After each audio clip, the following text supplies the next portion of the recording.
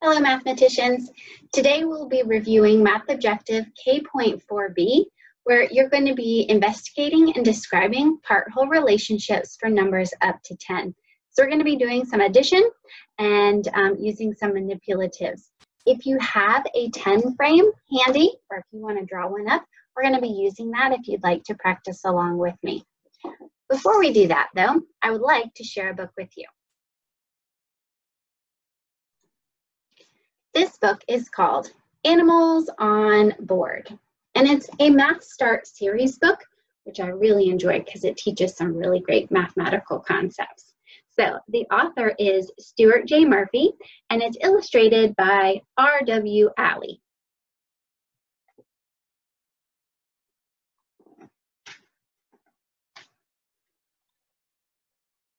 Animals on Board.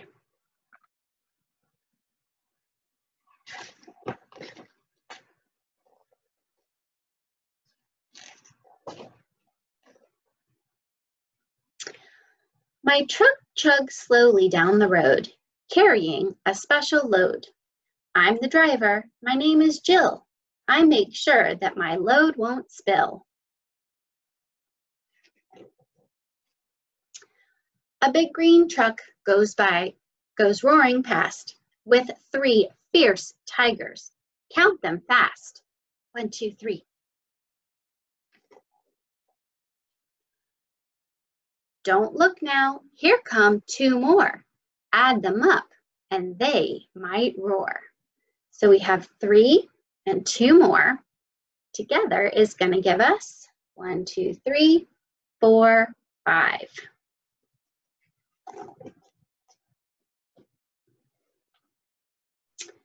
Six white swans are passing by. They have wings, but they don't fly.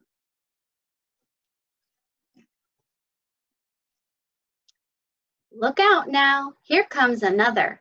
Maybe it's their little brother. So 6 and 1 more is 7. That's a funny thing to see. 4 green frogs are passing me. These look like really big animals. My truck keeps moving. It doesn't stop. 4 more frogs pass. Hip hop, hip hop. So if we have 4, let's practice counting on. After 4 would be 5, 6, 7, 8. 4 and 4 more is 8. 1 more truck is passing now. 7 prancing horses. Wow.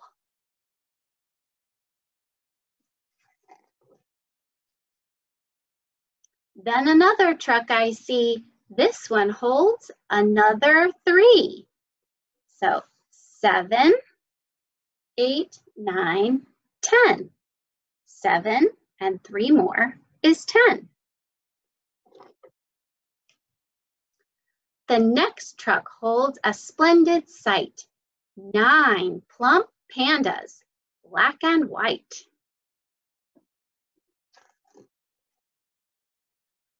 A red truck passes me with care.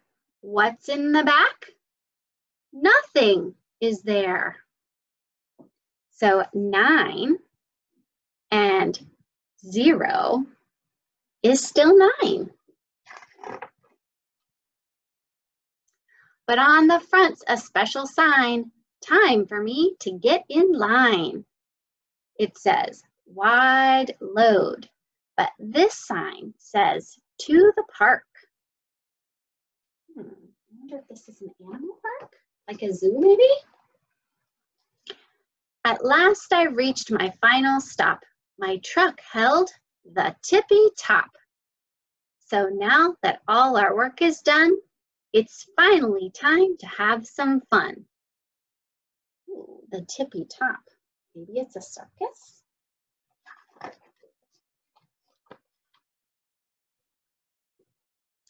Can you find 5 tigers, 7 swans, 8 frogs, 10 horses, and 9 pandas? So not a circus.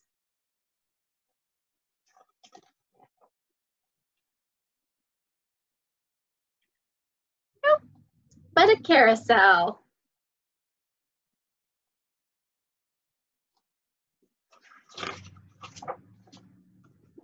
All right, did you hear how we were joining those quantities together?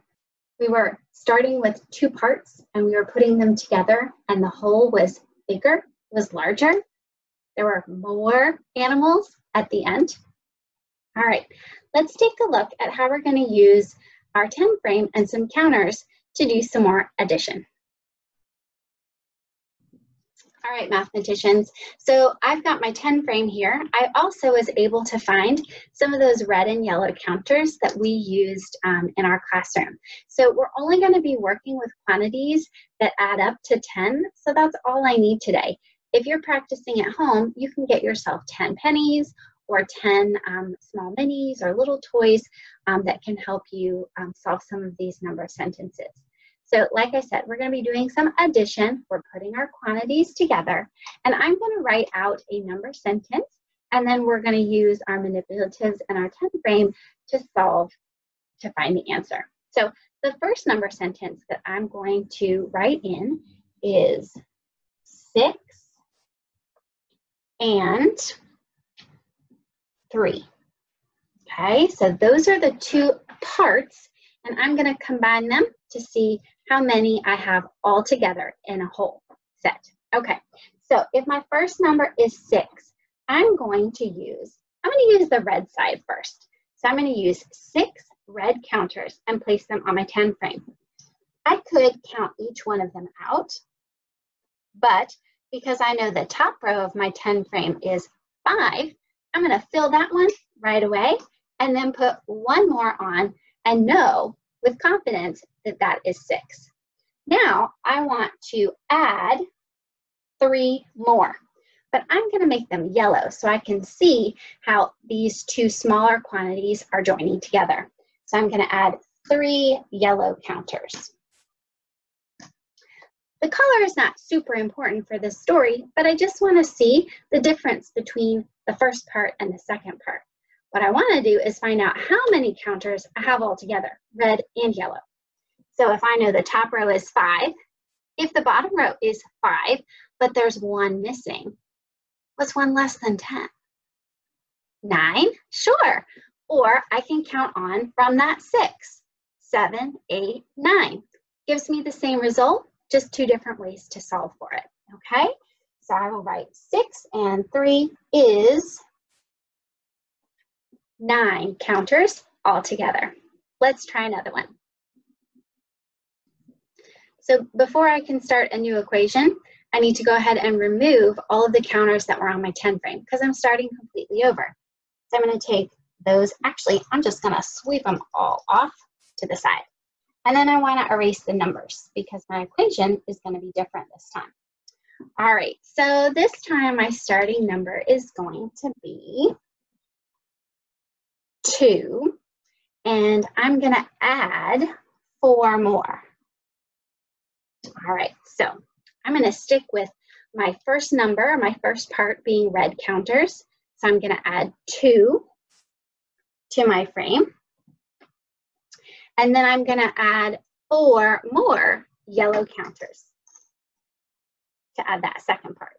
1, 2, 3, 4. Okay, so I can solve this in 2 ways. I can take a look and count all of the counters together. 1, 2, 3, 4, 5, 6. Or I can use what I know about a 10 frame and see that the top row is full, so I know that's 5, and then 1 more than 5 is going to be 6. All right, let's practice one more before I show you your seesaw activity. Let's see, what if we have 7 as our starting number, and like the pandas, we're going to add 0. All right, so my first part is my red counters. I'm going to add 7 red to my 10 frame.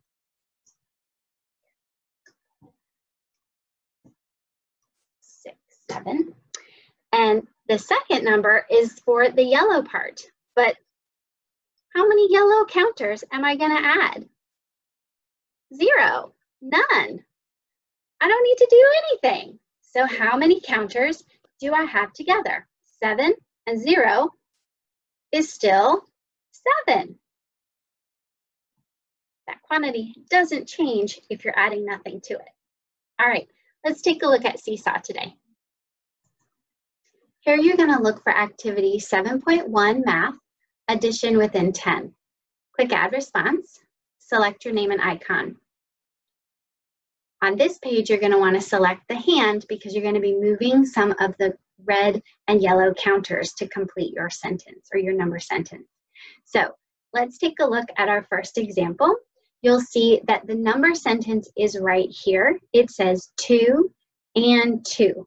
So it looks like the example, the first number, they're using the color yellow. And for the second number, they're using the red side. It doesn't really matter. It's just showing the difference between the two quantities. So you can pick whichever color you want to start. So here above the first two, they've added 1, 2 yellow counters, and the number says 2, 2 red counters. Together, 2 and 2 is 4. You'll notice this number is in a box because you're going to pull it from the bottom. You're just going to move it. You don't have to worry about writing in the number unless you want to. You can use your move tool. Okay, so you'll see over here is the yellow counters. Over here we have the red ones. So if I have this number sentence 5 and 4, I can use my move tool and grab 1, 2, 3, 4, 5. And how many red ones do I need? Yeah, 4. 1, 2, 3, and 4. Now, don't think that 4 is the answer because remember that add, that plus sign means and. So you're counting the two quantities all together. So you want to count 5 and 4 together is going to give you 9. So find the 9 and drag it into the box to solve the equation. You're going to continue the same way on page 1 and on page 2. Use those counters as manipulatives to help you out and use the hand tool to drag in the number that you need below to show the result. When you're finished, double check for accuracy and completion and then click the green check to submit.